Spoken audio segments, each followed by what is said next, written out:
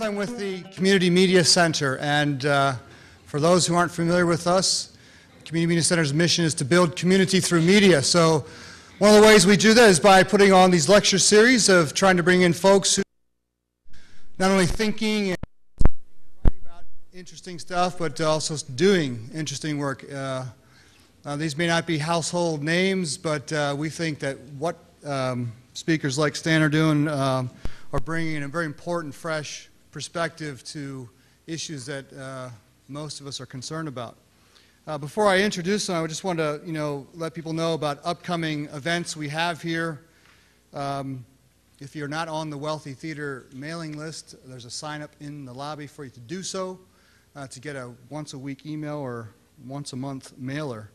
But we have documentaries coming up. We have Howard Lyman, former rancher turned vegetarian, a guy who got Oprah Winfrey sued for $1 million for saying she wouldn't eat hamburgers ever again. He's going to be here April 3rd with a documentary called Peaceful Kingdom. On the 12th and 13th of April, we're showing a documentary about Robert S. Williams and his wife Mabel called Niggers with Guns. And it's an interesting look at an NAACP chapter in the Carolinas that decided to defend themselves after their members were being lynched systematically. There's a lot of other events. There's Earth Day film here, a documentary called Thirst, which looks at the privatization of water around the world, as well as in Michigan. It's an issue that we should all be paying attention to seriously. And then just ongoing programs, documentaries, and if you haven't had a chance to see it yet, for the rest of this month, you should try to come see Why We Fight, Eugene Jarecki's documentary that looks at the military-industrial complex. Very well done. And in fact, it's a great complementary sort of piece to what Stan is going to speak about tonight. For those of you who are interested in getting involved in stuff related to the topic this evening, before you leave in the lobby, Randy Flood is here with the Men's Resource Center, doing gender justice work. So check out his resources and the work they're doing. He has a book with his co-conspirator, Charlie, coming out in a few weeks. There's also material from a recently developed 9/11 Truth sort of chapter in West Michigan. They have some films they're going to be showing here in April as well. And if people aren't aware of the local cost of the war campaign, there's flyers out there, but on April 11th we're going to be hoping to fill City Hall with people talking about how we don't want another dime going to Iraq. We want it to stay in our communities for things like health and education and protecting the environment. This is the fifth in the Media and Democracy series we've been doing, and I first read Stan's sort of autobiographical piece about his time in Haiti when he was in the military called Hidden Dreams. And then his subsequent book that came out after 9/11. And apart from the fact that he has a long history in the military, his analysis of what's going on all kinds of levels, both politically, militarily, and economically, I think is fresh and important, and it's not the kind of discourse we're hearing by and large every day in any of the certainly corporate-owned media. But even in sort of, I think in many ways, even traditional sort of progressive or left circles.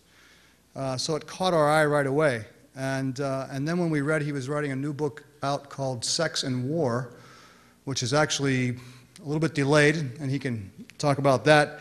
But to just have a conversation again, somebody to sort of look at those intersections of militarism and sexism, we thought also an important thing, particularly coming from a white guy, and a white guy who used to be in the military. So we've been hanging out all day. He's been speaking out at Grand Valley and at Aquinas, and I'm not going to really say much more other than just that the couple things that he said today that really sort of stuck with me is that he thinks that in some ways ex-military people are potentially the best revolutionaries as well as the best political scientists. So with that, please join me in welcoming Stan Goff.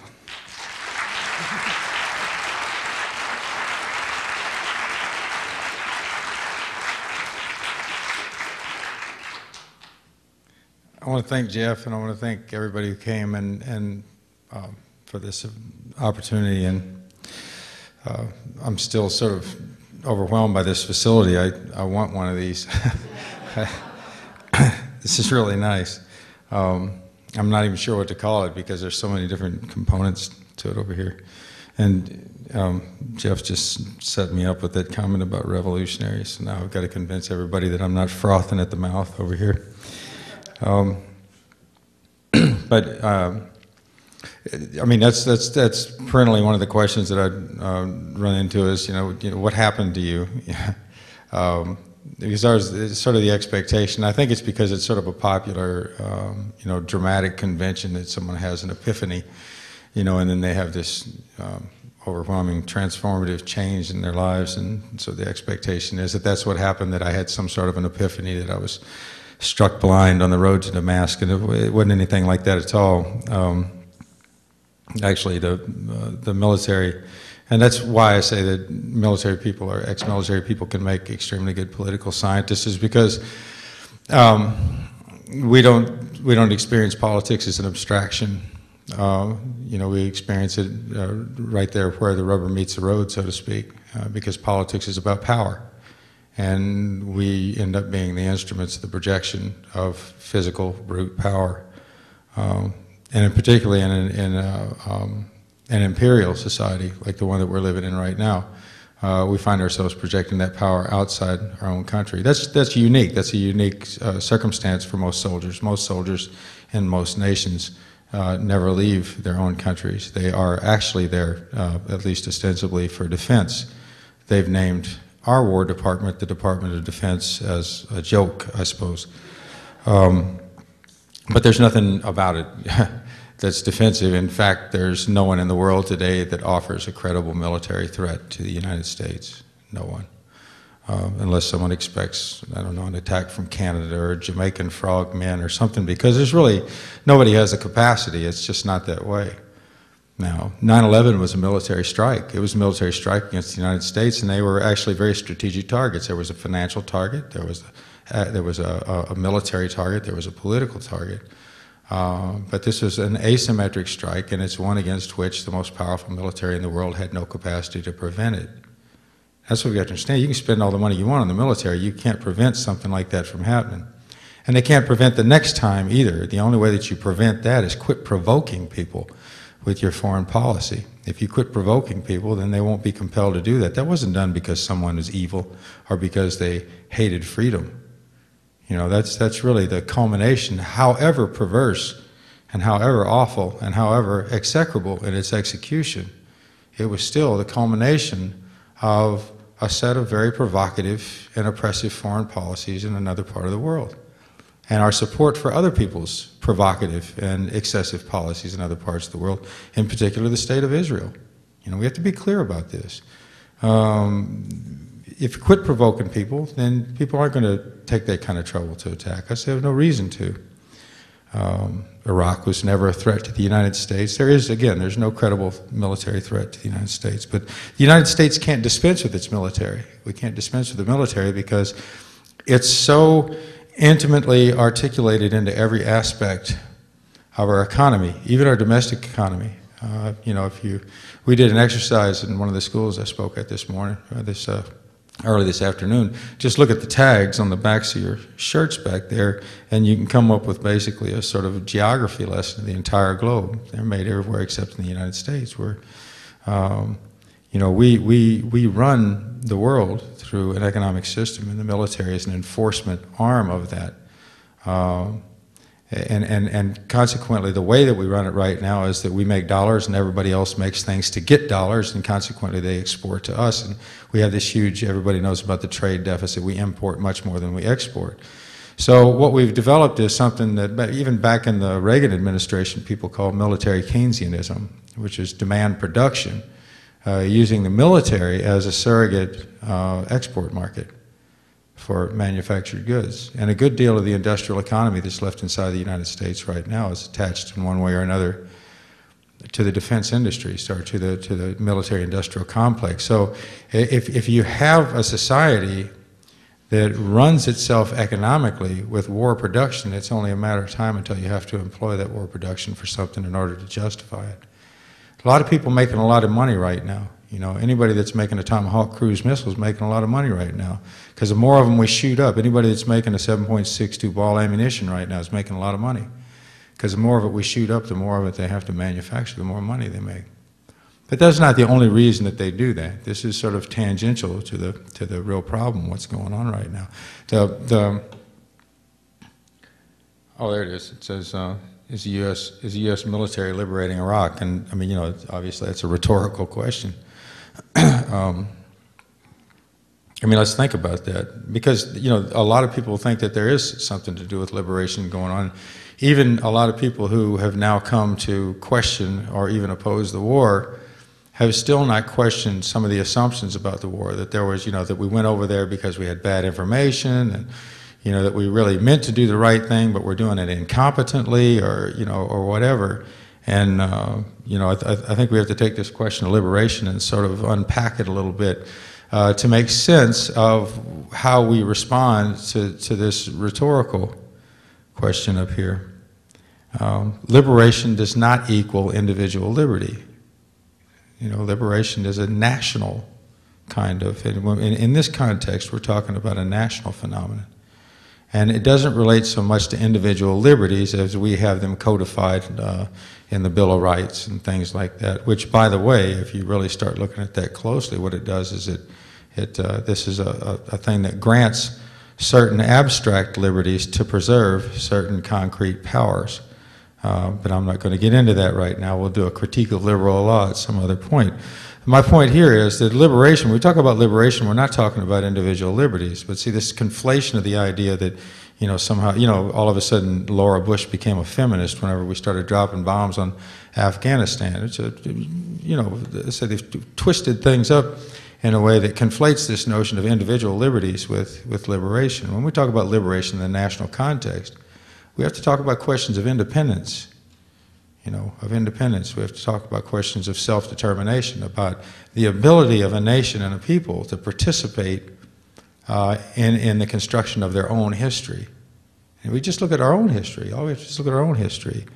You know, we've got, of course, the official mythology, but I'm sure a good number of people in here are also familiar with the actual history of the United States. And it's not one that conforms well to the sort of mythology that we were out there, you know, trying to secure freedom for ourselves and the rest of the world. In fact, you know, what we did was we wanted, the rhetorical we, it was really, you know, we weren't alive yet. It was our predecessors nationally, and not even all of our predecessors in the United States no longer wanted to pay tribute to a feudal monarch on the other side of the Atlantic Ocean. They wanted to make money on their own, in their own way, here, and control their own trade relations was the essence of the reason that we sought our independence in this country. And in fact, we didn't seek independence for a lot of people. We didn't seek independence for people that didn't own property. We didn't seek independence or self-determination for black people. We didn't seek independence or self-determination for women. That's not just an anomalous situation. This was the structure, and in many respects it's still a structure. It's just been sort of reconfigured in the face of popular struggles to add ourselves as those of us who are women, those of us who are black, those of us who do not own property. There were actual social struggles that went forward and forced the elites in this country to accept that we were part of the body politic, that we were actually entitled to citizenship. That didn't happen by accident. And what's really important to understand in the context of talking about Iraq is to settle one social question in this country. In the mid-19th century, we fought what was at the time the bloodiest civil war, the bloodiest war in human history. At the time it was fought, the American Civil War was the bloodiest war that had ever been fought in human history. You know, so we had to go through that kind of pain and national trauma just to settle one political question, and that was the question of slavery. So the idea that this has to be somehow palatable and clean and easy does not conform to the history of human societies, and it won't conform to that history in other places either. You know, Iraq was an artificial entity. It was an outgrowth of a British mandate. In the British Empire made this entity called Iraq, drew a line around it and said that this was a nation, then administered that nation. Now, with the rise of pan-Arab nationalism, secular nationalism, by the way, they managed to eventually, in the struggle against colonial oversight, to forge out a national identity that now exists as Iraqis. And that's one reason that they're so tenaciously resisting the imposition of a U.S. military occupation right now. So, you know, there's only one, and if we look at this as a question of self-determination, the expulsion of foreign forces is the first and primary and most necessary step for the liberation of Iraq, regardless of how painful and traumatic that participation in their own history will be after we leave. And we will leave. We will leave. Let there be no doubt about it. We will lose the war in Iraq.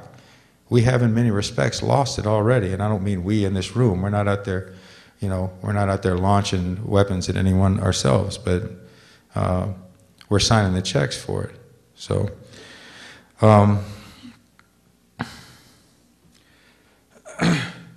someone asked me earlier today, and this question is out there about Iraq. Whenever we say things, I'm part of a campaign of military families speak out, and Veterans for Peace, Iraq Veterans Against the War, Gold Star Families for Peace, and some others, called Bring Them Home Now. It's a national campaign. It's been going on for a long time. And in fact, we've been very successful at getting large national anti-war organizations to adopt that as a sort of slogan, as a sort of thematic centerpiece for the campaign against the war. And that word "now" was very controversial. Bring them home now, you know. And so people say, well, how do we get out of Iraq? How do we get out of Iraq? And the answer, and it's not to be flip, is the same answer that someone gave whenever they asked the same question about Vietnam. How do we get out of Iraq? We get out with ships and airplanes. That's how we get out. We get out now, you know, and it doesn't take, you know, all this sort of machinations in the background of these different political actors right now saying we've got to come up with, you know, we've got to have a democratic exit strategy as a counterpoint to the Republican exit strategy. An exit is not a strategy. An exit is an executive order. An exit is not a strategy. It's an order. Chairman of the Joint Chiefs of Staff says leave. You got 1 month. In 1 month, they'll all be out of there. That's the way the military works, you know. So it's not a question of coming up with a strategy. It's very easy to get out of there. Now, I know what the implication of that question is, you know, what will we leave behind? Well, we've already left a mess behind. But we're not making the mess any better. There ain't nobody here. You have your house vandalized and turn around and contract with the vandals to come do the repairs. You know what I mean? That's basically what they're asking people to do. Now, you know, this whole question of liberation is kind of a red herring, and that's what we have to be clear on. One of the things that I learned, and I had a very peculiar military career, and at one point it took me to Central America, where I was working directly under the control of the U.S. Embassy in El Salvador and Guatemala. I was in Guatemala in 1983 during the last coup d'etat, in El Salvador in 1985 during the Zona Rosa murders and the kidnapping of Inez Duarte Guadalupe and some other, what were at the time big news stories that have been pretty well forgotten now. As we left those messes behind and allowed those people to crumble under the sort of neoliberal structural adjustment programs that we've imposed on them. But in working with the U.S. Embassy, I got sort of a sneak peek that most soldiers don't get of how politics actually works. And one of the things that became very clear then has become clear ever since. And it wasn't just there. I mean, you know, when I was working in Peru and Colombia and places like that, advising people on how to more effectively suppress their own people, I'd have to go through the theater command. I'd have to go through Southcom, which at that time was in Fort Clayton, Panama, and we'd have to brief the Southcom commander because we're in his turf, you know, we're in his region of the world, which should tell you something. How many other militaries have commands that are based on the regions of the world? And we would receive intelligence summaries. They call them INSUMs because we've got this bizarre sort of clip speak that we use in the military. And we receive these INSUMs. And they would tell us, for example, when we were working in Peru and Colombia, and supposed to be, they said, you know, if anyone, this is a public affairs officer, would give us the INSUM and talk about how we were supposed to speak to this to the public if we were approached by members of the press and so forth. And he said, you know, the official story is you're down there to work on counter-narcotics. Now, you all heard that, right? You all heard that. I mean, you all heard it from the Reagan administration. You heard it from the Clinton administration. All of you out there in John Q. Public, you know what I mean? You heard official pronouncements that said we were involved in a war on drugs. And here I was in 7th Special Forces Group or Delta, and I was going down there, and I was in 7th Group whenever I was going down to Peru and Colombia and doing counter-narcotics. I wouldn't know a drug lab if it bit me in the ass. I wouldn't know it. I would not know what it looked like. They never briefed us on that. They never briefed us. We weren't doing counter-narcotics work down there. We were doing counterinsurgency training, you know. But if we had told the public that, then you wouldn't have co-signed the checks. So official pronouncements, in every case, sometimes they reflect the truth, but that's only incidental. Official pronouncements are not designed to represent reality. Official pronouncements are designed to gain your consent and acquiescence to a policy. That's what they're for. That's a very important point. If you don't take anything else home tonight, take that home, and then you can just quit listening to all the official pronouncements about Iraq, because all they're designed to do is to gain your continued acquiescence. That's what they're for. Because the consent is gone. Actually, the majority of the public now opposes the war in Iraq. But there's enough of a doubt about what we, rhetorically, are doing over there to give them the cover that they need to continue doing what they're doing, and we're not in an open state of rebellion. So if we're not liberating and we're not democratizing and we're not, well, God forbid the notion that we could have anything to do with oil over there. I mean, surely we'd be in Iraq if their principal export commodity were T-shirts, right? Yeah. And I'm a Japanese fighter pilot.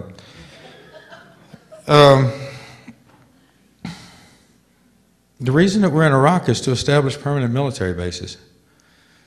That's what we're there for. We have to sort of put history on fast forward because it moves faster, it moves more slowly than our daily lives. You know, we sort of experience our lives moment to moment, and we have a tendency sometimes to confuse the tempo of an individual life with the tempo of history, but history crawls along at a little bit slower and more tendential pace. And so, you know, we forget that the Cold War has only been over for 16 years. But that's what's really going on right now, is the Cold War is over. And at the end of the Cold War, what we had was we had this international military that had been deployed around the world they say to confront a threat, but it wasn't really a threat. It was a threat that they created, again, through provocation, but the primary quote threat was perceived to be the Warsaw Pact, and that's why we had so many forces that were concentrated in Europe and facing Eastern Europe. But with the, I mean, very abrupt disappearance of the Soviet Union and the Warsaw Pact, all of a sudden the disposition of the entire U.S. military became obsolete.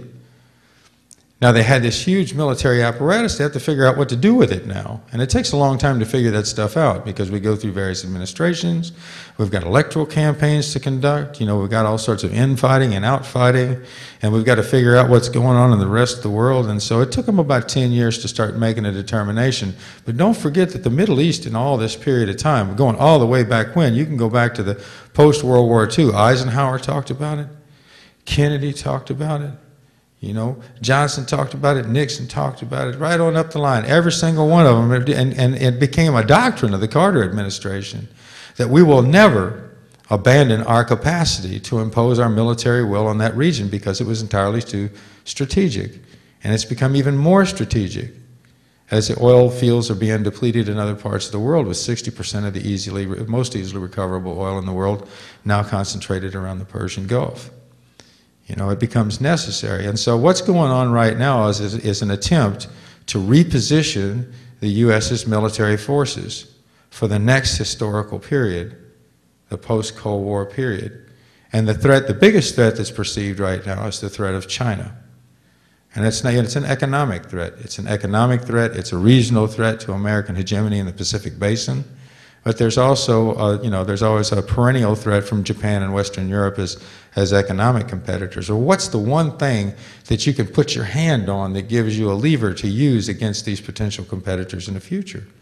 And if you look at what it is, it's that all three of those entities, China, Japan, and Western Europe, are increasingly dependent on higher and higher quantities of fossil energy, imported fossil energy, and it can only be imported ultimately from one place. And even that place is beginning to see diminishment of their resources. There's some talk now that the giant Ghawar oil field in Saudi Arabia may have peaked last year. So this becomes a very urgent sort of strategic necessity from the point of view of an American dominant class that's committed to American international power, because they have to secure that power some new way. What they've done is they've approached a new crisis in the wake of the Cold War and the collapse of the Soviet Union. It's become a unipolar world, but they've got to try and maintain that unipolarity. And there are a lot of different approaches out there among these dominant factions. They have a lot of different ideas about how to make this happen. But all of them agree that the Middle East is critical. You know, the argument is not about whether we should occupy Iraq right now among those folks. Otherwise, we'd see a lot more Democrats out there saying, get out of Iraq. They're not saying it. And they're not saying it just because they're cowards, though that is a fact sometimes. You know, let's not forget that the Democratic Party sat by and co-signed this war from the get. And they have to take responsibility for that. The vast majority of them signed right on the dotted line and gave executive power to this intellectual mediocrity that occupies the Oval Office right now. They did that, you know. And it's because a lot of them are committed to American power too, and they recognize that they want to keep those bases there right now, but what they've seen is it's turned into a political and military debacle. And they want to figure out how to get it. And don't forget, you know, the politics of it. You know, things going badly in Iraq for the Republicans is really good for the Democrats. I mean, you know, don't think that those folks aren't just as cynical as that. They are. Always have been. Always will be. Always will be. But basis. That's what we're there for. You won't ever hear that from the official pronouncements, but that's what we're there for. They want the basis. And this is an outgrowth of a mentality among the so-called neocons. And, you know, there's a lot of different ways to sort of define these guys, and we discussed that earlier today in one of the venues that I was at. And, I apologize for my voice being so ragged. I've been on this march from Mobile to New Orleans. We did a lot of hollering. Everybody's voices are shot.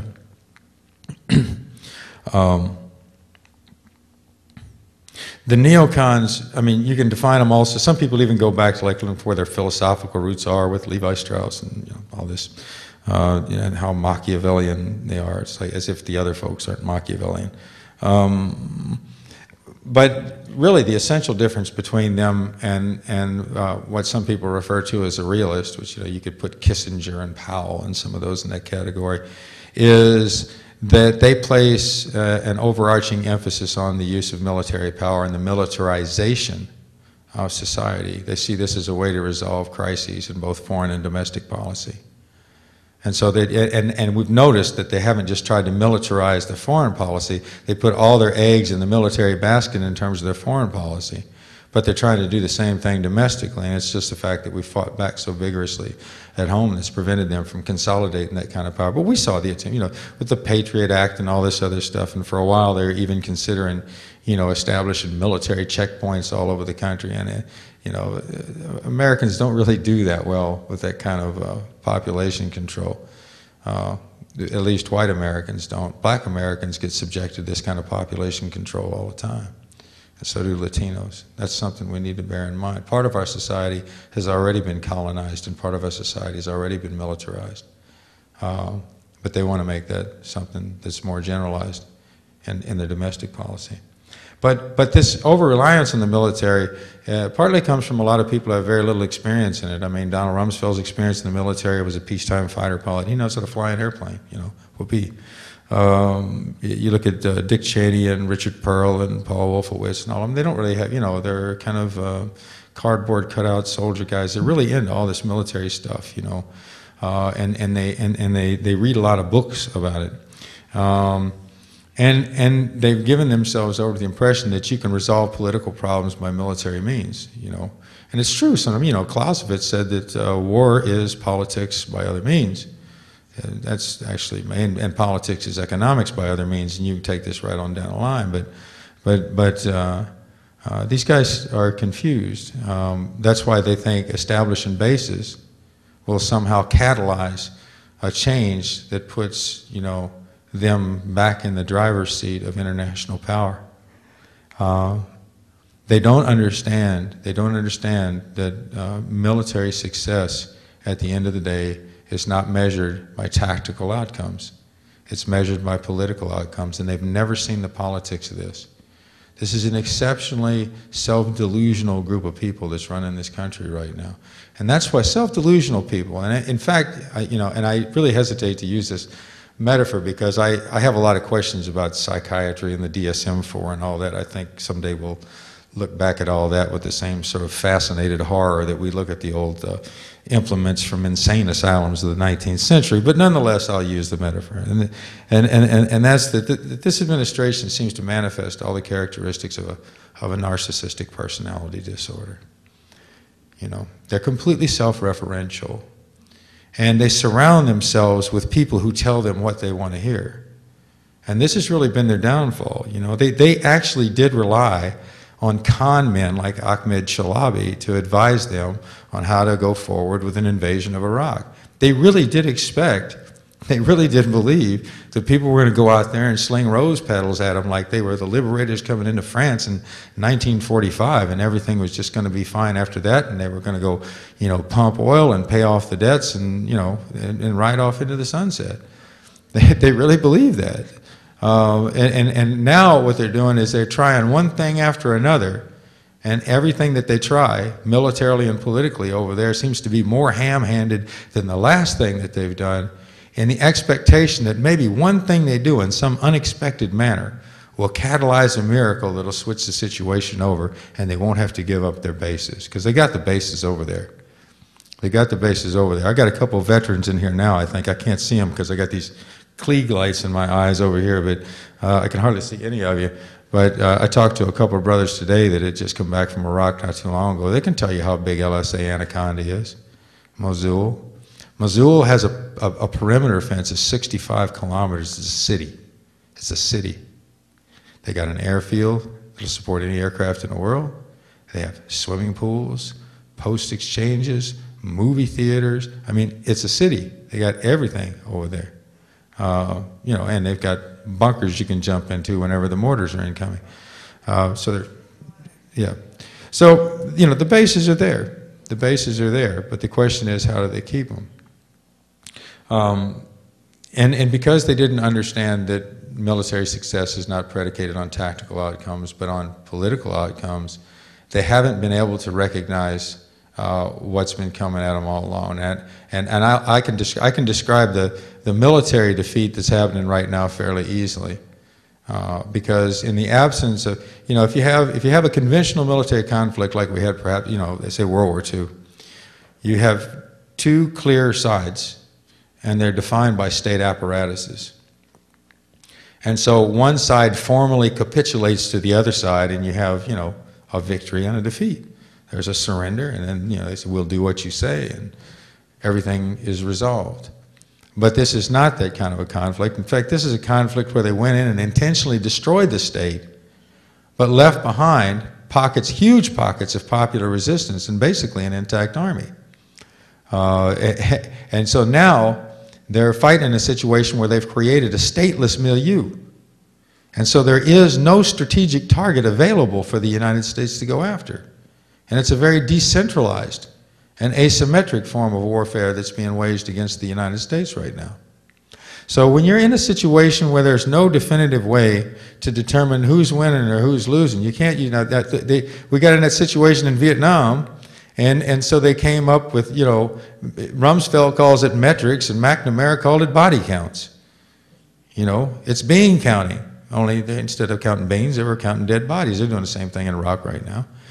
Well, they won't tell you about it because they said once, well, we don't do body counts. That's because they didn't want to count civilian bodies at the time. But, you know, with Vietnam, it became body counts. And so it became so outrageous, this became the measure of the war, it became so outrageous that at one point, I think it was Clark Clifford or someone that interrogated Westmoreland, and he crunched the numbers and he said, you just told me that you've killed off 130% of the opposition.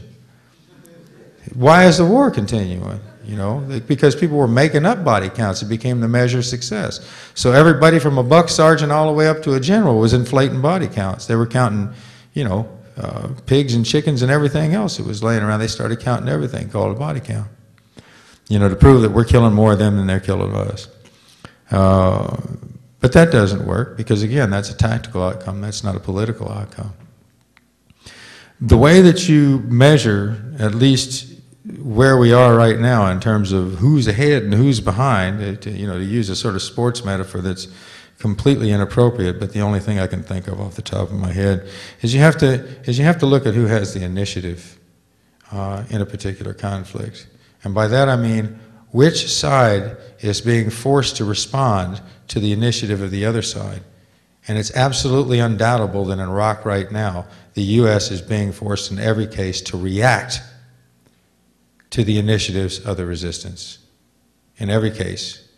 The only time they've tried to re-seize the initiative is whenever they conduct these, you know, really overwhelming and overwhelmingly lethal operations like the complete destruction of Fallujah, where probably 6,000 civilians were killed in a matter of days.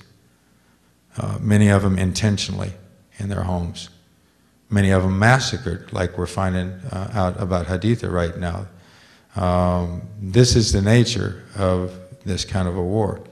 And when you conduct an operation like that to re-seize the initiative, what you do is enlist thousands and thousands more people into the resistance. And right now, 80% of the people in Iraq say they want the Americans to leave right now. And we're talking about, you know, we're gonna liberate Iraq. We're gonna liberate Iraq. They've also created a situation politically. So we've lost the initiative, and that's just sort of the tactical assessment. And I don't think there's any way to regain the initiative. But politically, and this is really important because, you know, we have a lot of people who are asking this question, how do we get out? Aren't we going to leave a mess behind? Don't we owe it to the Iraqis to make sure that they can, I don't know, defend themselves even though they don't define who themselves are? What is the real political situation over there? And, you know, the Bush administration likes to crow about we brought them elections. That's not what happened, y'all. That is not what happened. What happened was they got themselves into a fight in Fallujah where they suffered their first decisive tactical defeat. The first time they went to Fallujah, they had to turn Fallujah over to resistance commanders. They lost Fallujah. That's why they went back in with this vengeance attack and bombed it into oblivion. But they lost Fallujah, and one reason they lost Fallujah was at the same time they were fighting in Fallujah, a second front opened in Najaf. And let me go back and talk about Fallujah, because actually what happened on a matter of days, a week or two after the occupation began on the 20th of March in 2003, elements of the 82nd Airborne Division went into Fallujah, and at that time nobody had ever heard of Fallujah, and they went in there, and in Fallujah the imams and some of the local elders had reestablished order in Fallujah. You know, they had the traffic running, they had a modicum of security, they'd opened up the schools, and they were doing what they knew how to do, self-governance. And the Americans came in and in their, you know, typical diplomatic way said, leave this school, we're using it as our headquarters, and they closed down a school functional school, and took over it as their headquarters. And the Fallujahs, being Fallujahs, who are, they are very feisty people, they came out and organized a demonstration out in front of the school. And someone got trigger happy, opened fire, one of the Americans, then several Americans opened fire, and about a dozen people were killed in an unarmed demonstration. We don't ever hear about that, but that's how the animosity began to develop in Fallujah. And then it just grew from there. Then it just grew from there. You know, it was tit for tat. You know, they'd attack the Americans attacked them, more and more people would join the resistance, and it built up from there. And then it became a rallying point in the north, or in Anbar province. But at the same time, back then, this is when Bremer was running the Coalition Provisional Authority. Again, in democratizing the nation, they decided to close down all the newspapers that said anything critical about the occupation. And one of the newspapers that said something critical about the occupation was a newspaper of Sadr City, which is about a 3 million strong, poor and working class area inside Baghdad. It's Shia, and their spiritual leader is a young cleric named Muqtada Sadr. Sadr's newspaper was saying that they needed the occupation to leave. So the Coalition Provisional Authority shut down their newspaper. And once again they had a demonstration, and once again trigger-happy troops opened fire and killed unarmed civilians. This is the way the Najaf rebellion started. It wasn't provoked by the Iraqis, it was provoked by the Americans. But it grew, and it grew very rapidly. And the next thing you know, there was a two-front war. You know, there was Najaf, and there was Fallujah, and the U.S. was faced with the loss of everything, because all of a sudden the Shia rebellion had spread all the way down into Qasr, all the way down to the Bay. People were, and they were attacking the Brits as well, because it was an Anglo-American invasion occupation. So they were faced with a situation. They needed somebody to pull the cookies out of the fire, and this is when Sistani came along, and Sistani had been insisting on elections all along, because Sistani knew that he could control enough of the Shia vote to gain some, to control some political power. But the Americans didn't want Sistani in power. Sistani had spent a good deal of his time in exile in Iran, and the Shias in southern Iraq are very pro-Iranian in many respects. Now, I think probably Sadr orients more toward Hezbollah, but nonetheless, Sistani, who had his sort of popular base in the Shia petty bourgeoisie in the southern part of Iraq. It's a very strong base because it was well funded and because they controlled civil society and so forth. Sistani wanted these elections, but the Americans didn't want elections that were going to put pro-Iranians in power, because Iran was second on their target list. So Sistani came along and said, I'll get you out of this little trick you got yourself into in Najaf and Fallujah, but I want elections. And the CPA said, nah, we want this. They had this thing engineered where they were going to have like this referendum that involved only certain people. It was, one of these things that are sort of a typical product of a U.S. embassy, for other people, of course. And Sistani said, no, this is what we're going to have. And that's the reason they had elections in January. It had nothing to do with the Americans deciding they were going to export democracy. Sistani forced them into it. And now the Americans find themselves in a very peculiar situation. And that situation is that they find themselves aligned with a government that's sort of a puppet government, sort of not a puppet government, that orients toward Iran. And they're in a situation right now, and we hear a lot of people talking, about the threat of the U.S. attacking Iran right now. I dare them to attack Iran. Because if they do, they'll be faced with a generalized rebellion of the entire Iraqi population, which will result in a decisive military defeat of the U.S. forces in Iraq in a period of a month. I mean, they simply do not have the forces on the ground to control a society of 27 million people who are hostile to us. Can't do it. So, I mean, this is the political situation they've gotten themselves into. Now, behind the scenes, there's all this stuff about civil war. This mosque bombing, that initiated this latest round of vengeance and counter-vengeance. In every case before this, when anybody did a bombing, somebody'd run up and take credit for it. Nobody took credit for that bombing. What was the reason for it? And who did it? See, I don't know, and I'm not making any accusations or anything, but I worked in the special operations field. You know, for about 14 years I worked in the special operations field. And I have to wonder, you know, who benefits most from something that's going to provoke an attack on the Sunnis, and for that matter, on Shias. You know, I got an intelligence briefing when I was in Delta back in 1984. Just an intelligence briefing, you know. We got these things once a month. They give us this real thorough intelligence briefing. And the beginning of the briefing went, and I remember this guy, his name was Dennis Chu. He was our intelligence officer. And he said, "Good news, the Iran-Iraq war is still going on." That was the attitude. Now, we provoked that one too.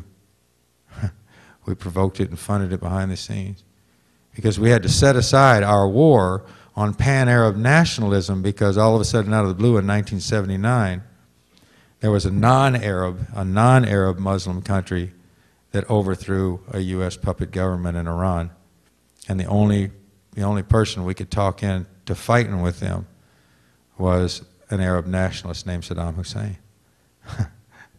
So, see, this stuff, you can control a lot about how people think by deciding where you start history. You know, but this has been going on for a long time, but it's not going to go on much longer, at least not the way it is right now, because it can't. You know, I was talking to someone earlier, a great line from Chalmers Johnson is, anything that can't go on forever won't. And this won't. We don't just have diplomatic isolation. We have a ruinous domestic economy from this war right now. I just came back from a 6-day march. We took veterans all the way from World War II to the current war, along with military families, Gold Star families, people who'd lost members of their family in the Iraq War, and hurricane survivors. And we marched from Mobile, Alabama to New Orleans, Louisiana, across 3 states, went through Mississippi, saw Long Beach and past Christiana. Looks like a nuclear weapon fell on top of those communities. Saw the 9th ward that's been depopulated, and they're trying to bulldoze houses before they've even brought the cadaver dogs in to find out if any of the 800 missing people are there, you know. And then I see these figures released a few weeks ago, and this wasn't by, you know, someone like me that could be counted among the left. This was a guy who's a Harvard economist, you know, and a former economic advisor to the World Bank. Said that at the end of the day, the Iraq War could cost $2.64 trillion. Trillions 1,000 billion. Billions 1,000 million. Think about it. $2.64 trillion. And I went down to the Gulf Coast and I looked at that and I said, you know, how is it that we can build a city in Mosul in a matter of weeks? We can build a city in Balad in a matter of weeks in someone else's desert in order to kill other people, and we can't rebuild cities right here at home. I don't understand that. I don't understand that. You know, it's like all these people have brought on anyone is sorrow. They brought sorrow on our soldiers. They brought sorrow on the Iraqi people. They're bringing sorrow on the people of the Gulf Coast right now. It's shameful. It's shameful. It's criminal. You know, I hear people talk about impeachment. It's just my opinion. I'm not speaking for anyone. I'm not a 501c3, so I can just say it. They ought to throw every one of those people in jail. That's where they belong. You know.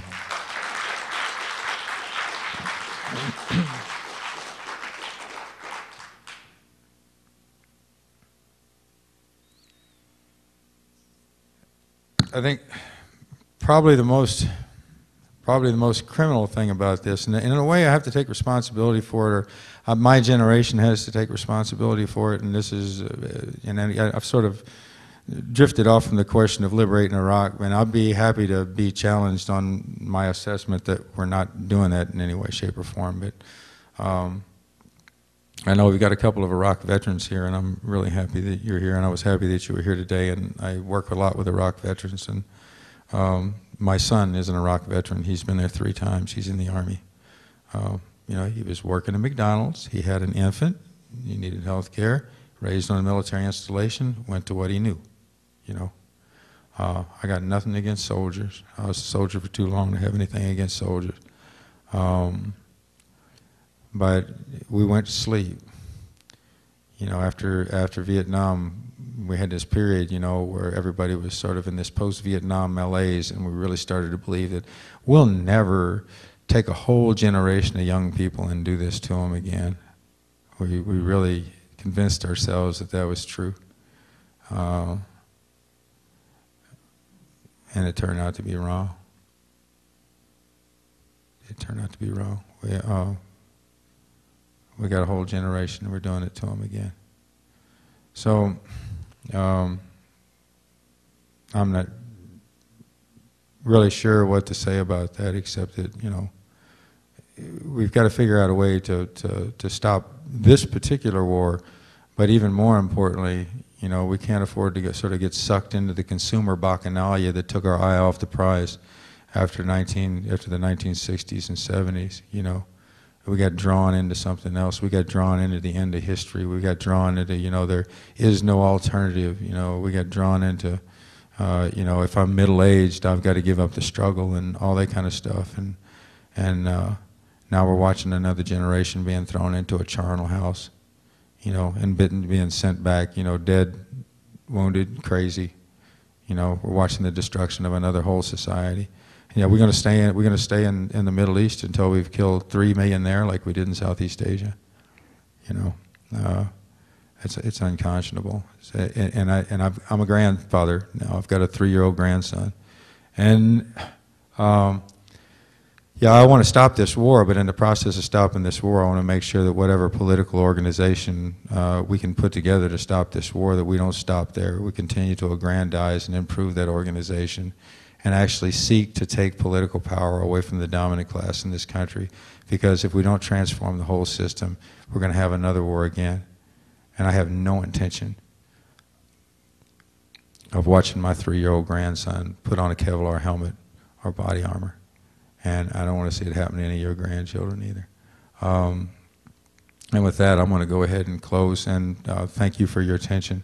And I'll entertain questions, comments. Yep, thanks.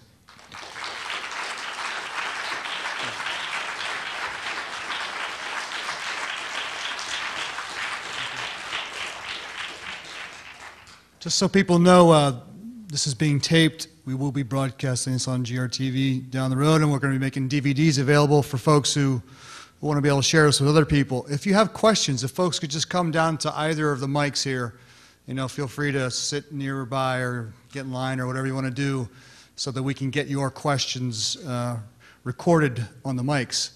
So who's first here? Come on up. Come on up. Don't be shy.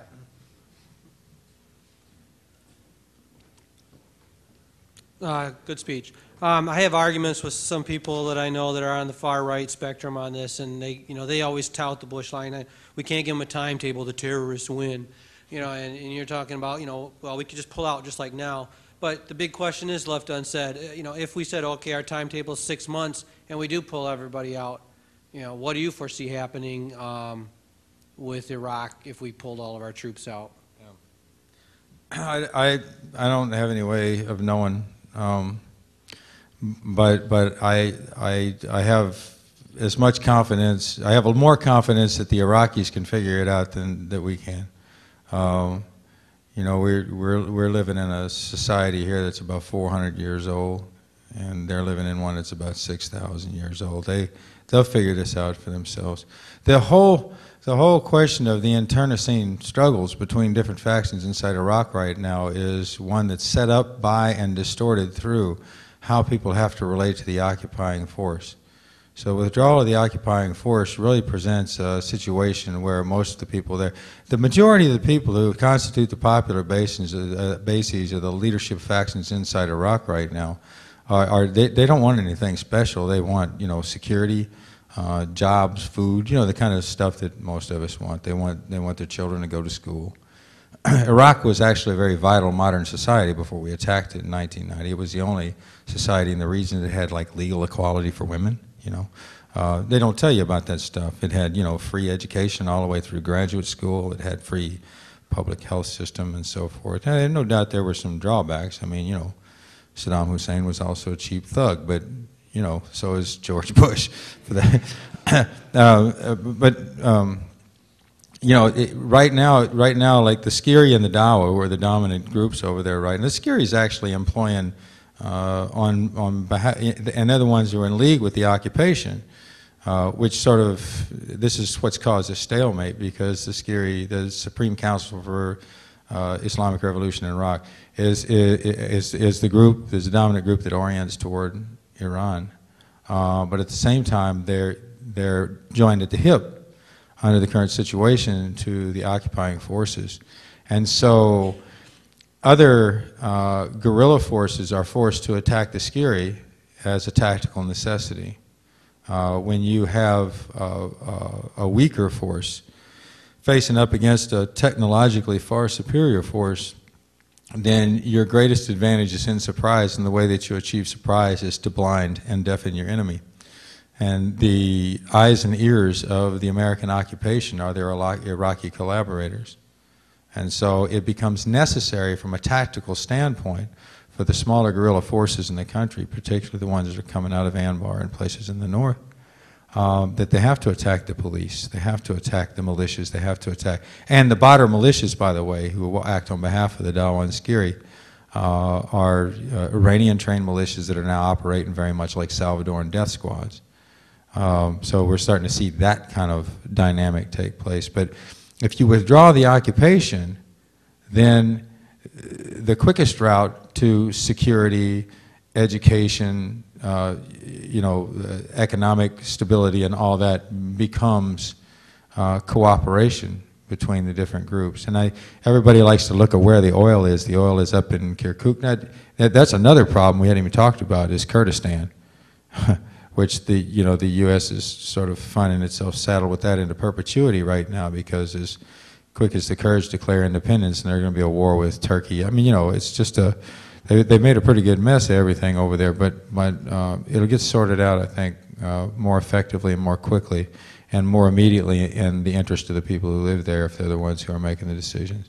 I think there's far less chance of civil war in the absence of an occupation than there is with one. They say we got to keep the occupation there to prevent a civil war, but it looks to me like a civil war over there right now. You know, a civil war with everybody else against whoever is joined with the occupation.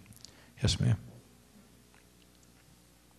I think most everyone is familiar with the journalist Helen Thomas, who was finally allowed to question the president recently. Yeah. And her question, which has gone unanswered, was, why did you want to go to war in Iraq, President Bush?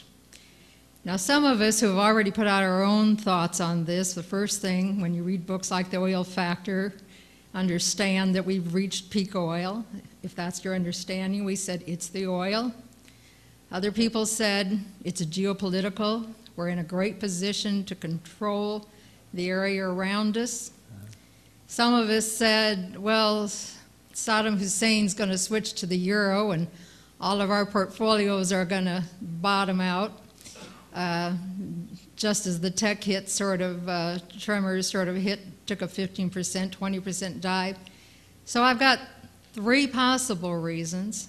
I'd like to know what your thought is, and if I could ask one other question, how does Saudi Arabia play into this whole scheme and our partnership with them? Thank you. Yeah, no, thank you. Well, I mean, watch me push this off the side and embarrass myself. Yeah.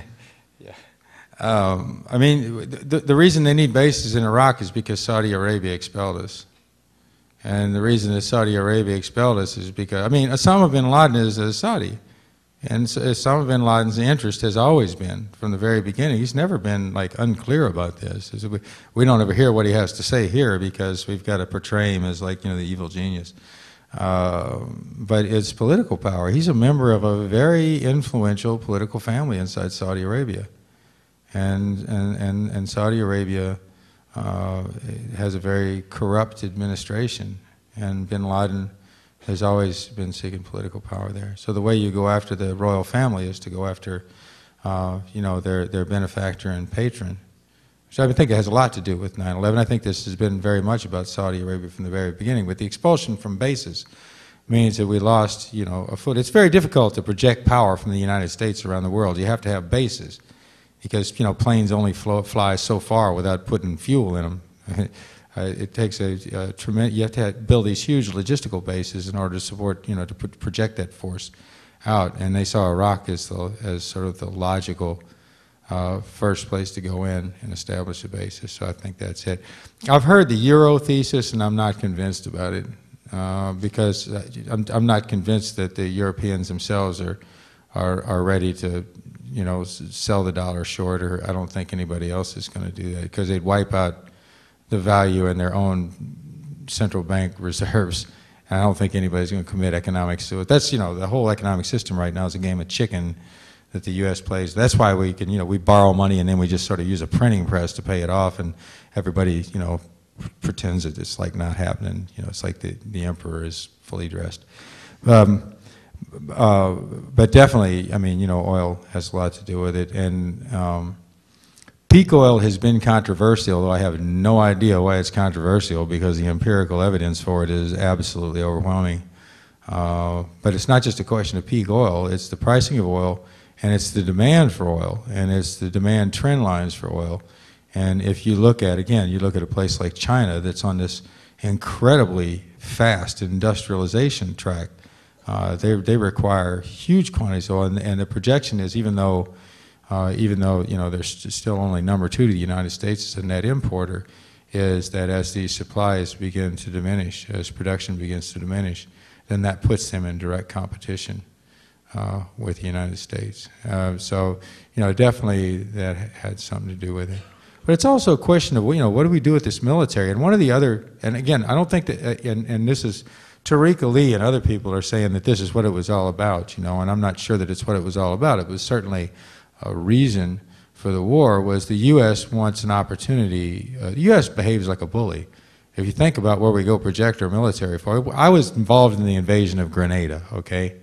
An island that's 5 miles long, you know, that has a population of Leesburg, Virginia, you know, and we went in there and like pounced on this little island, I don't know, to protect the strategic nutmeg supply for the world or something. You know, because there was a government there that we didn't approve of, and it was a way to, I don't know, recoup after 258 Marines had been killed in a bombing in Lebanon. Because it happened 5 days later, Grenada invasion did. But people talk about demonstration effect, and it's the idea that, you know, we can go out there and demonstrate this overwhelming military. If you remember, I'm talking about shock and awe. You know, shock and awe. And I mean, I think this administration like really digs that kind of language, you know, it's like shock and awe. And what they were going to do was go over there and demonstrate American military invincibility to the rest of the world as an object lesson. That's demonstration effect. And if that was one of their objectives, they failed on that one too. Like big time, because now the whole world is looking around and saying, man, they got themselves pinned down over there, which they do. So it's had, once again, just as in the political realm and the military realm, and now in the sort of psychological operations realm in terms of world politics, they've failed. But I think it's a combination of those reasons. I think a lot of these things are overdetermined. I don't think politics is linear by any far. I don't think it's like cause and effect. And don't forget that you have a lot of people involved in decision-making processes. And I don't even pretend, I don't even know if I want to know like what goes on in the mind of someone like Dick Cheney. It might be a really frightening thing to be privy to. Yes, ma'am. Yeah? I think she was... Oh, I'm sorry. I can't see anything. What kind of concrete steps would you suggest that just sort of an ordinary 9-to-5 person can take to address these issues? Oh, thank you. Y'all have Congress people? Yes. Go camp out in their offices. Go camp out in their offices. Those of you that can't afford to go sit in their offices and occupy them until you get dragged out in flex cuffs, buy their pizza and support them and pay their bail. Do whatever you have to do to your individual congressperson right now to get them to do 2 things. 1, join the Out of Iraq caucus. 2, don't vote another penny to support this occupation. That's something we can all do locally. The other thing we can get involved in is going out and stalking the local recruiters' offices, and don't let them get any more of our young people in the military. Because the military is hurting right now. Now, I say that as someone who lost that fight with my own son, you know what I mean? But still, I know that a recruiter has to get, maybe 1 or 2 people a month. If you can deny them just one, you might be cutting their quotas by 50%. And I hate to say it, but one of the ways that this war is going to stop is whenever the force is so degraded that it can't afford to fight anymore. And that's an ugly thing to say, but I don't see any other way around it. I don't see these people in this administration changing their mind. There's some pig-headed people up there right now. Now, what happens after the 2006 election, I don't know. If all of a sudden, the Democratic Party wins, and I don't know if they can even do that. We got scandal after scandal after scandal going on right now. It seems like it ought to be easy, but if the Democrats have proved one thing here in the last couple of years is that they're very adept at snatching defeat from the jaws of victory. If they do manage to, maybe there'll be some impeachment hearings if we can give half of them a spine transplant. I don't know. But in the meantime, I do know that congressperson by congressperson, we've got something we can hold over a Democratic congressperson's head right now, and that's the margin that it takes to win in a congressional race. And there's enough people who are active against the war that can threaten to withhold their vote. It has to be a credible threat, and it's a risky strategy, but it's something we can do. And if you're not prepared to go that far with it, we can at least go up there and talk to them. I talked to a state senator one time in North Carolina, Wib Gully, and he said, if I get 12 letters or calls on the same subject in one day, that's a flood. So if we just get these Congress people and pick on them, really pick on them, arrange meetings with them, and wear them down, join the Out of Iraq caucus, and don't vote any more money for the war. That's something we can do concretely, and go down there and engage, support people who are doing counter recruitment. That's some real easy stuff we can do, And then the other stuff is, show up whenever we do things like demonstrations up in D.C. and New York. And I know it's a pain in the ass, but you go up and meet nice people, and we do have our numbers up there, and it does make a difference. It does make a difference. We don't think that we've made any progress in fighting this war because, we haven't stopped the war, but we have. Because at one point it was overwhelmingly supported, and now it's overwhelmingly opposed. So we've won the hearts and minds of our countrymen. Now what we've got to do is, we have to get those same people motivated and mobilized, and doing exactly what you said. We need to give people something concrete to do, because everybody can't go out and be like a professional revolutionary. Yes, ma'am. Well, it's a lot easier to sit in this room and talk about impeaching George Bush and all the things that you were talking about that I think everybody here already agrees with. What's really interesting is trying to talk to people who don't agree with you, and those are the people, I think we need to reach. And I actually knew the girl who was up there, Kat, asked part of my question is what do we do? But I don't think we need to tell truth to power anymore. What we need to do is find each other on the street and tell the truth to the people who, for one reason or another, haven't been hearing all the facts. I'm really curious, you quoted all those facts about the beginnings of what happened in Negev and Fallujah. Where did you get that information, and how can we get that? So when we talk about stuff like that.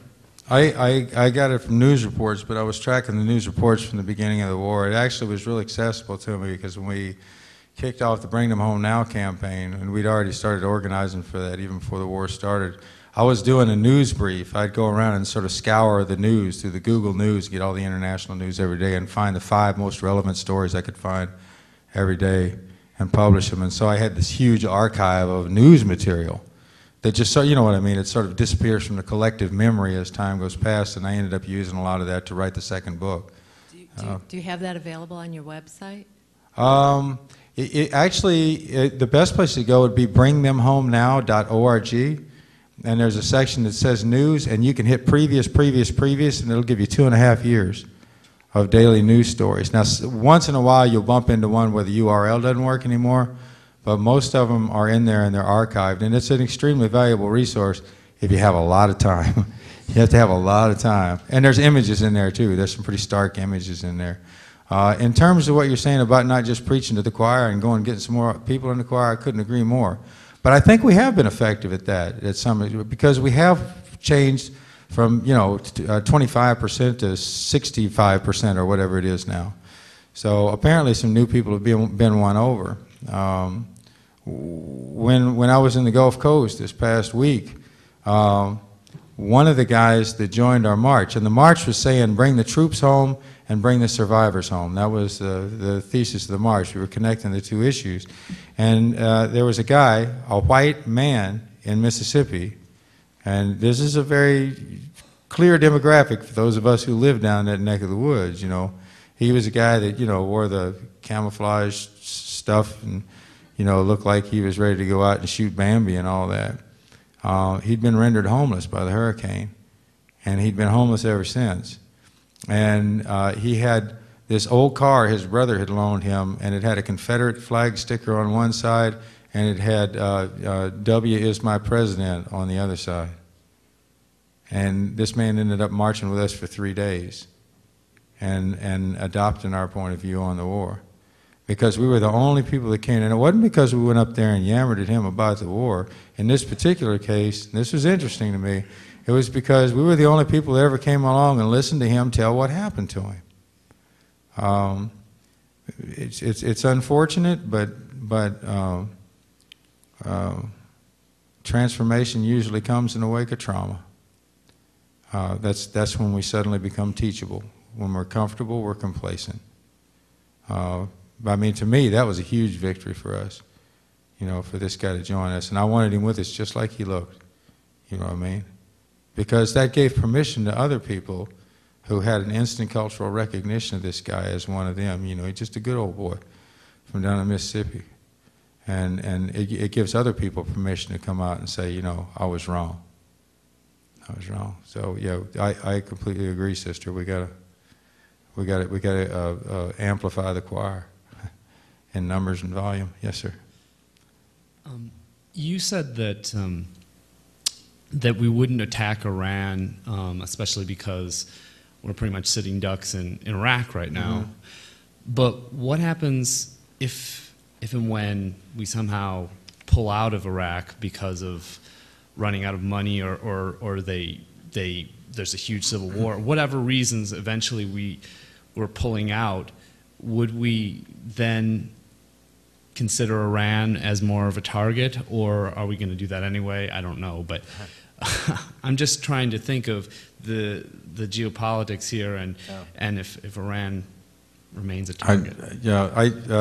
I didn't say they wouldn't. I said it wouldn't be smart. Yeah, well, okay, that's different. That don't mean they won't. I mean, hubris can make people stupid, and these folks have got it in spades. I mean, oh, Lordy. So, I mean, they may. They're over there rattling their sabers right now. Anytime these people start calling somebody Hitler, I start to get nervous, you know what I mean? As soon as they start calling somebody Hitler, it usually means they're about to drop a bomb on them or launch a Tomahawk cruise missile at them. But I mean, from their own... From the point of view of their own self-interest, it doesn't seem to me to make any sense for them to attack Iran right now. That don't mean they won't do it.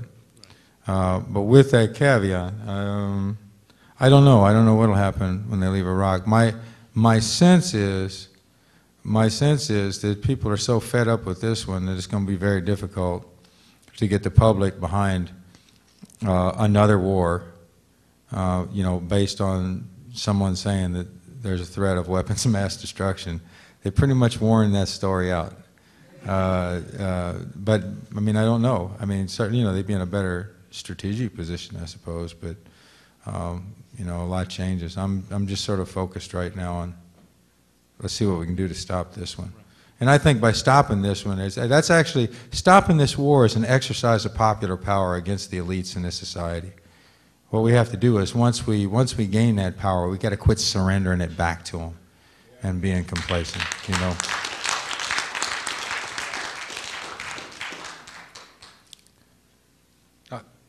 Yes, sir. This may sound like a swift shift of subject. That's all right. But what do you think our government is doing now in Venezuela? That's actually the same subject.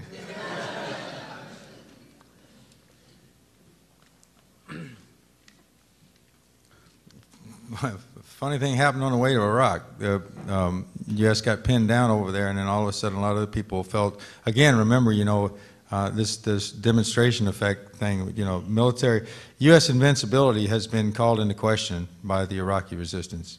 It's been called into question all over the world. And this fellow, Hugo Chavez, pretty canny character. He seems to know his stuff, and he's immensely popular. Partly because he does, you know, crazy things like support literacy initiatives and, you know, puts women's rights into the Constitution and all these other things that we haven't managed to do here yet. Full disclosure, I'm a big partisan of Hugo Chavez, and not just because he's a paratrooper like I was, but I think it's really cool that, you know, that once again, you know, this is the one situation where we've actually seen a country's military act as part of a transformative force in society and a progressive force in society. You know, I only wish we could see something like that here. You know, take the latent talent and creativity of the people we have in our armed forces and aim it at some sort of a great social project like that. That would be something to behold, wouldn't it? Yeah. But he has oil, and this is definitely an energy war at some level. And the U.S. is a unipolar world power.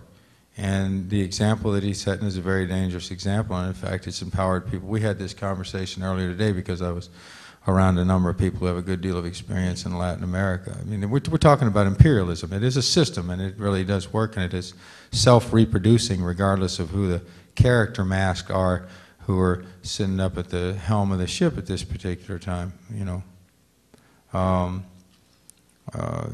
I think they're very, you know, I think this government's very hostile to Hugo Chavez. In fact, they called him Hitler recently, which is, again, a pretty grim prognostic indicator.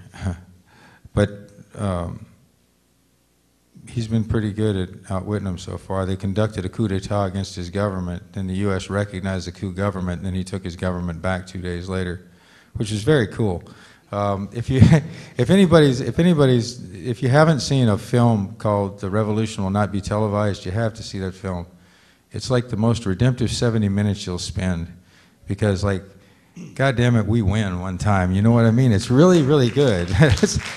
and I mean, for me personally, it's about this coup. Historic footage, because these Irish filmmakers were actually in the National Palace before, during, and after the coup, which I don't think anybody's ever filmed something like that firsthand before. With the cabinet members, the film actually tracks the military, these military clique carrying Hugo Chavez out and arresting him, and actually films him coming back into the palace 2 days later. And there's this scene where, you know, at first they conceal the coup from the public, and the public sort of finds out through their various networks, and then all of a sudden the masses are aroused and they crowd in around the National Palace. And they're holding pictures of Chavez. Again, you know, not because this is a cult of personality, because this is the embodiment of their aspiration for popular sovereignty. And, you know, these poor people are outside the National Palace with just tears streaming down their eyes, demanding, you know, the return. And all these coup makers who were gloating just hours before are all of a sudden sort of, you know, peeking out the curtains over there saying, "What's up out there?" And the next thing I see, and I said this for me personally, this was like a huge thing in that film. There's this group of young paratroopers. They go in and retake the palace, and one of them goes up on the roof and takes his beret off and waves it as a signal to the people around the palace that the palace has been taken back. And everybody they start cheering and crying, and all these people go up and embrace these soldiers. And it was this fusion of the population with their armed forces that was just incredibly powerful. I see some people nodding. It was like, if you can watch that film with a dry eye, you're not human. You know what I mean? It's just because, and it's real. That's the thing. It's all completely real. The U.S. is already starting some stuff up on the border. You know, they're trying to organize. They couldn't organize this this fake political opposition that was being organized out of the U.S. Embassy to really. I mean, they're a real political opposition. They're totally class-based and race-based too. Venezuelan elites are some stone-cold racist. I spent a couple months down there working with them. Straight up, one of the reasons they really despise Chavez is not just his populist politics. I would say even socialist politics, but the fact that he's part black and Indian also has a lot to do with it. And Venezuelan whites are vicious racist. Not all of them, but among the elites, it's like the norm. That failed, and they're organizing this secessionist movement up where the oil is right now. It's like one thing after another. They'll keep trying stuff because they're very alarmed about Chavez. Chavez is using, the price of oil went up, and all of a sudden the coffers are flush, and Chavez is implementing social programs all over the country. And the other thing he's doing is offering low interest loans to Brazil and Argentina to allow them to pay down the principal on their IMF debt within the next year, which means that 2 major countries in Latin America, 3 major countries in Latin America will no longer be under the boot heel of the International Monetary Fund. That's huge. That's huge. You know, we could be witnessing in Latin America right now the first steps in the dissolution of an empire. And I think we should welcome that, because I don't want to be an imperialist, you know, and I don't think anybody here does. Yes, sir? With the backdrop of the New American Century project and the administration's involvement in that, and the idea that they had felt that a new Pearl Harbor was necessary to maybe meet some of their goals, there's mounting evidence and support for the possibility that our government participated or allowed 9/11 to happen. Does this horrific possibility surprise you?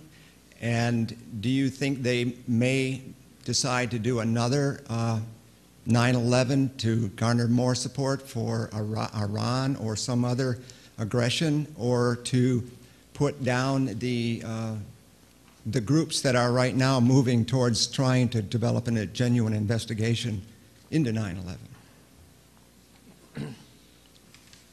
I was among some of the first people that raised a lot of hard questions about 9/11 right after it happened, and there were some very suspicious circumstances. But, you know, over time and on reviewing the evidence that's emerged, I believe there's a possibility that the U.S. government had foreknowledge of it, but I don't think that the U.S. government engineered or participated in it. That's a long, you know, because the people who do believe that, including some people that I know fairly well, you know, you have to sort of do evidence, counter evidence. It becomes a very sort of arcane debate. Just say, you know, whether or not you believe that the U.S. is complicit in that. I don't think they did. I think bin Laden did it. I think he did it as part of a provocation to see if he couldn't sort of, you know, judo the United States into an involvement in the Middle East that would pin them down, and he was extremely successful. So, I mean, you know, look who bin Laden's primary enemies were. They were the House of Saud, they were Saddam Hussein, and they were the U.S. government. So who's sitting in the catbird seat right now? You know, who's smiling and who's not smiling right now? And if it did, turns out he's a lot smarter than George Bush, but that's really not a great achievement. You know, I think a lot of people are very wedded to the idea of U.S. complicity in it, but among other reasons, I think the primary reason that I have come myself at least to dismiss that is that having worked in the covert operations field for a fair amount of time myself, I know how difficult it is to keep a secret. And a conspiracy of that scale and that complexity would involve so many people that it would be impossible to keep it a secret for very long. People have consciences, and they come out and talk about things after they happen by and by. That may not all, and I'm not saying, you know, that ruling elites don't use conspiracies to carry out their agendas, but I'm not convinced that the U.S. was complicit in 9/11.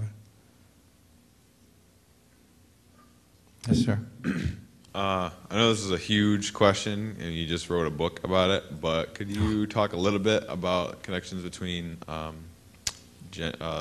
militarism and sexism? Yeah.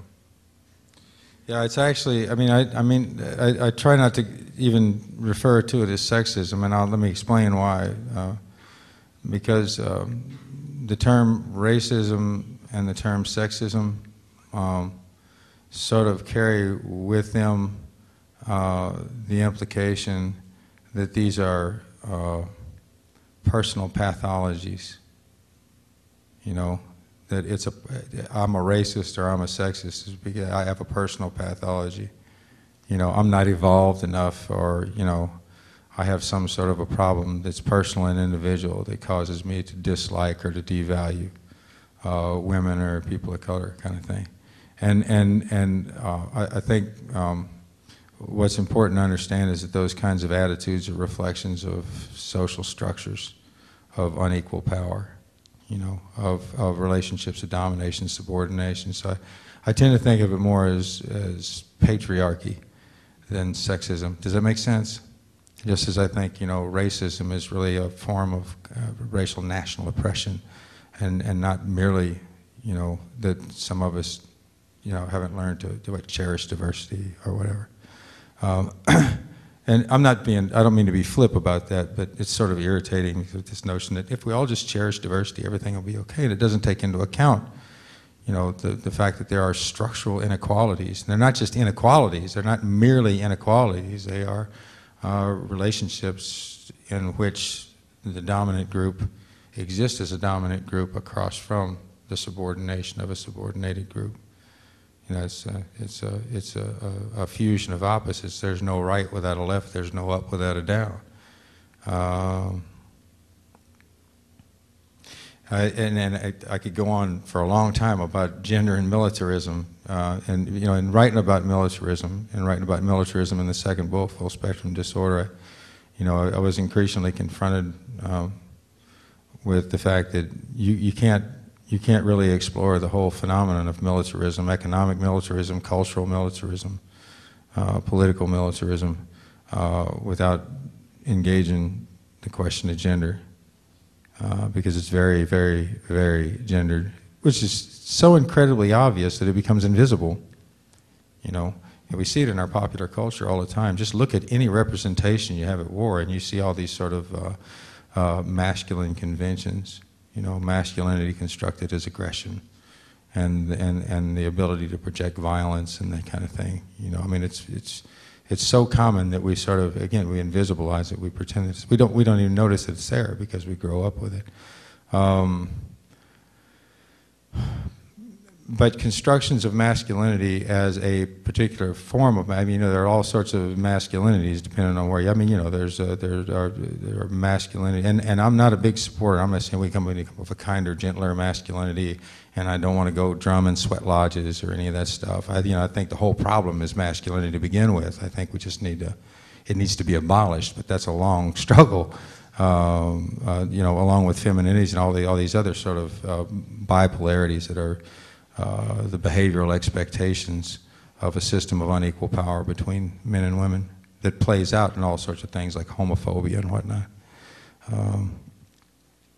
If you look at the archetype of soldiers, they're really just sort of the hypertrophied archetype of men. And if you think about the ways that we talk metaphorically about violence are always sexualized, and the ways that we talk about sex are always violent, and always, but in many cases violent, from a male point of view. And the males here who've ever been in a locker room can substantiate that for me. You know, we know when we get in all-male environments, we sort of feed on that stuff, you know. and I won't become overly graphic, but I mean, one of the things that I wrote about in the book, and I've actually got this floating around online somewhere, was I did a movie review, which is something I don't do, because I'm not like a cultural critic, really, and I'm not very good at that. And some of the movies are just so awful, I don't want to deal with them afterwards. But in this particular case, my son sat me down and had me watch Man on Fire. Any of you seen that? It's a Denzel Washington film. there are so many conventions related to gender in there and militarism. You really, well, I hate to say go out there and like give money to the people who made that awful film, but still, it's worth having a look at because, you know, in it, Denzel Washington's character, a former special operations soldier, of course, and, you know, one who's trying to get God to forgive him because of all the bad things he did. You know, he's this sort of tragic anti-hero.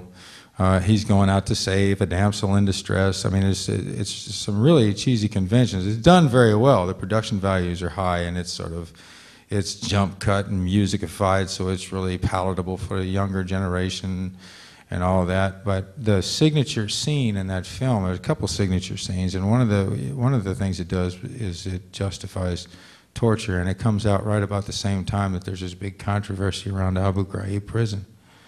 And so in order to get the information to save the damsel in distress, he has to do things like tape someone's hand to a steering wheel and systematically cut off their fingers, and the audience is sort of invited to participate in this cathartic moment when he starts amputating the fingers of this dark foreigner. And the fact that Denzel is dark makes him sort of a decoy in this one. But the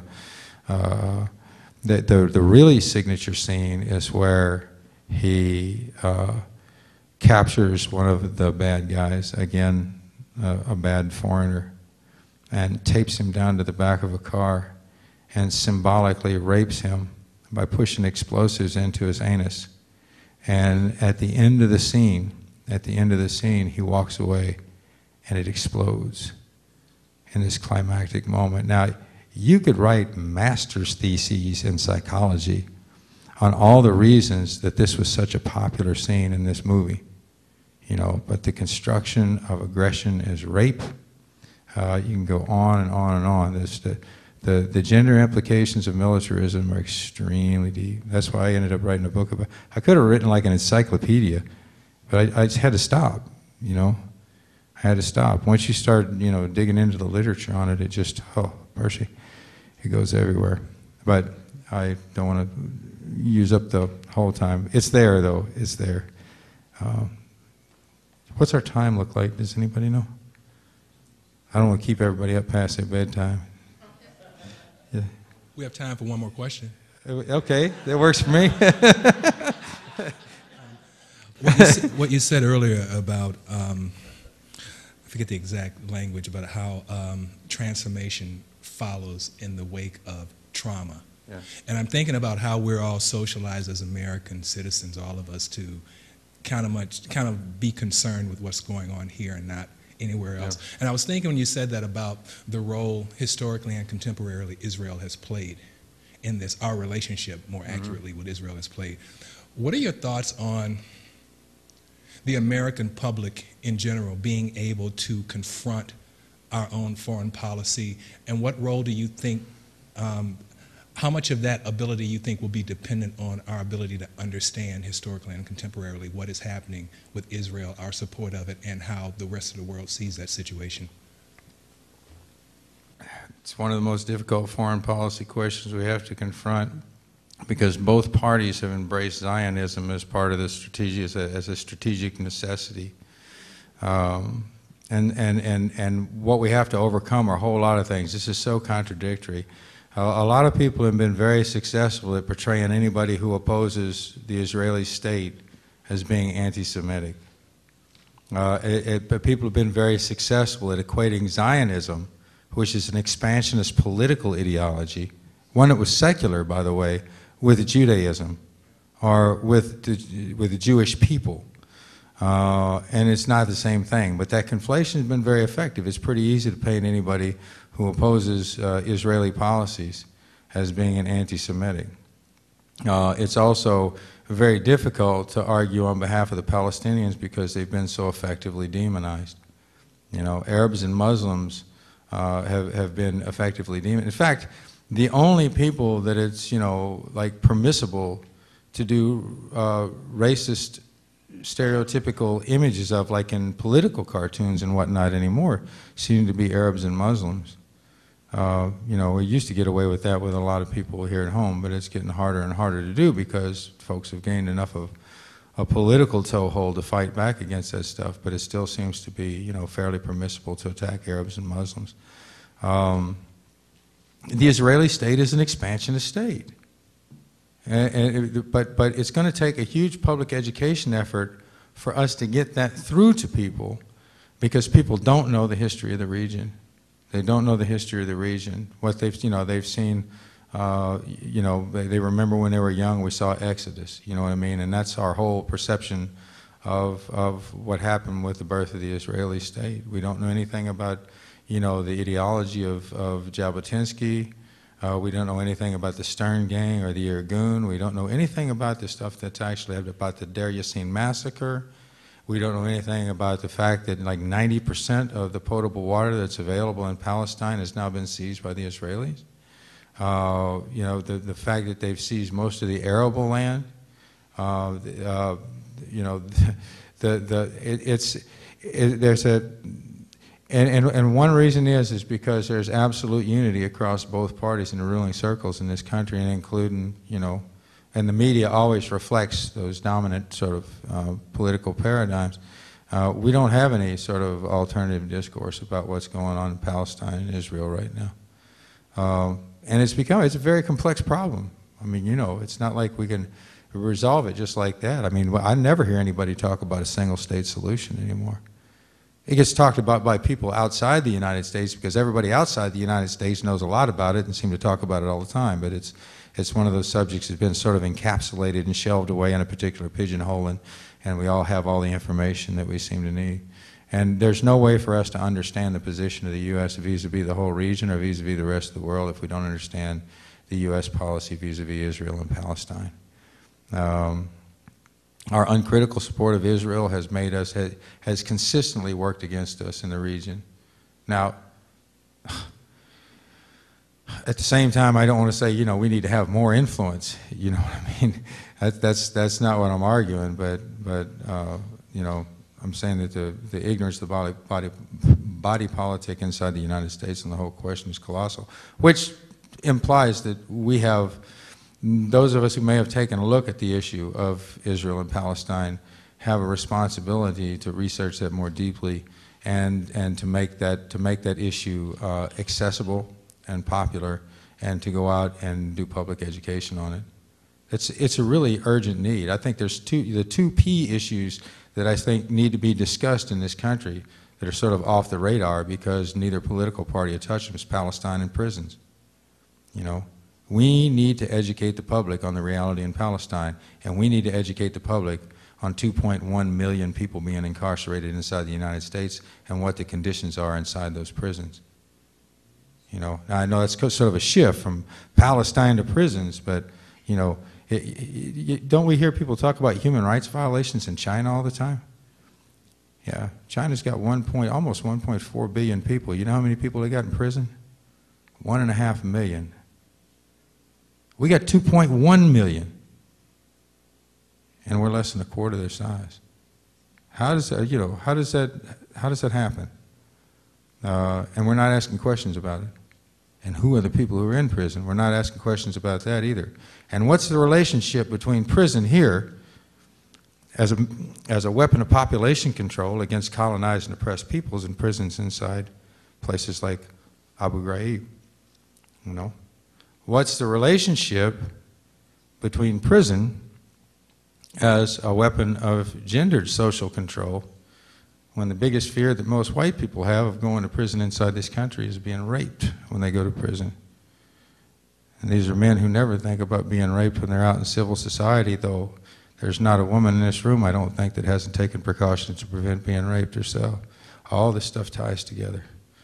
I don't mean to be so eclectic, but I'm saying all these subjects tie together. You know what I mean?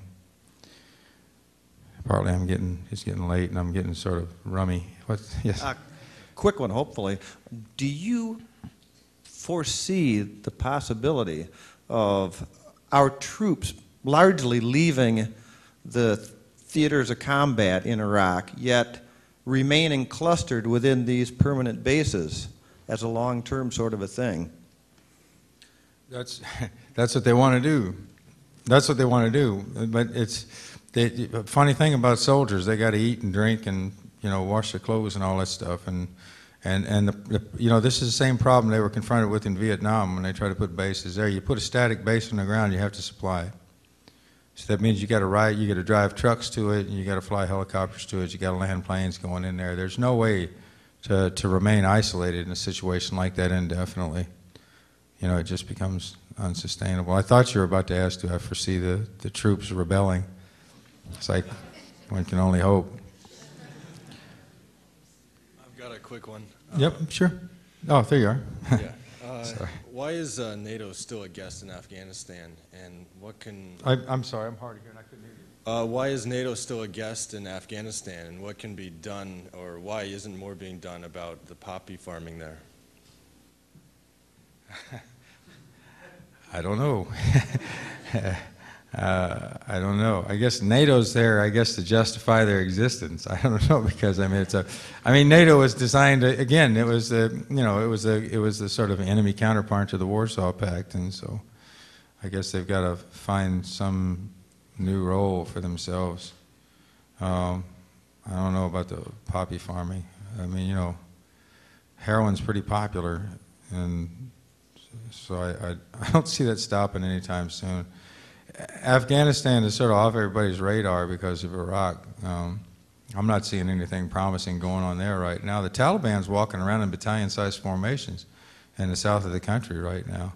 It's like, you know, I make this joke that Hamid Karzai is the mayor of Kabul.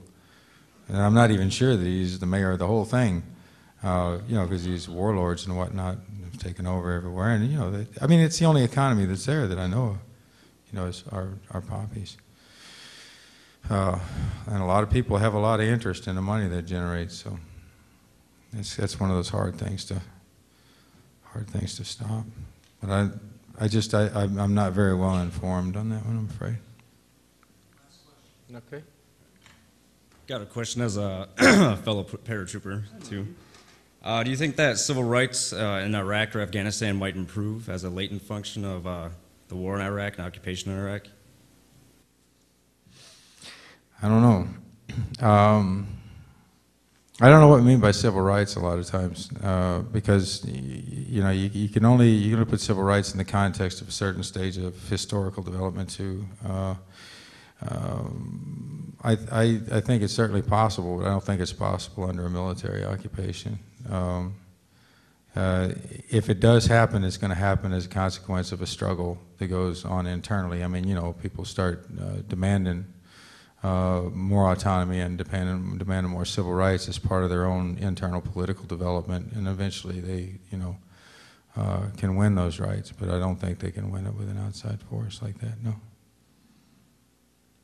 One last question about that, like a sort of the same subject. Have you seen any improvement on many of the countries that you've been to, and special operations in the United States has any sort of correlation with that? Any improvements in those countries? I went to 8 conflict areas. And it's sort of a peculiar thing.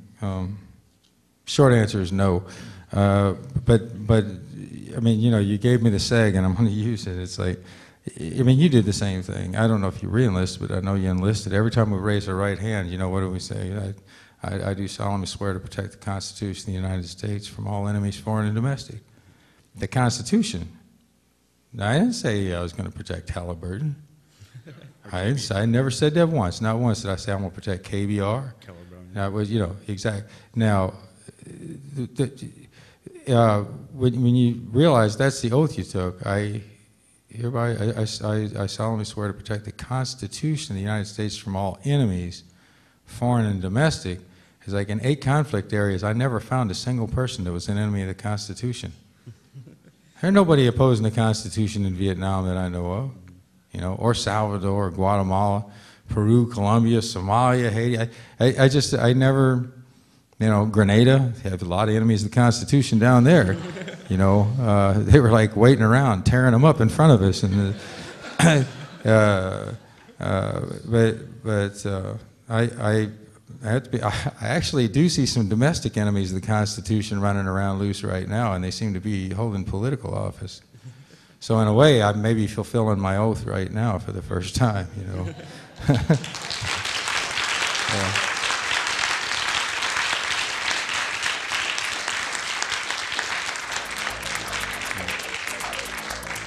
Thank you all very, very much.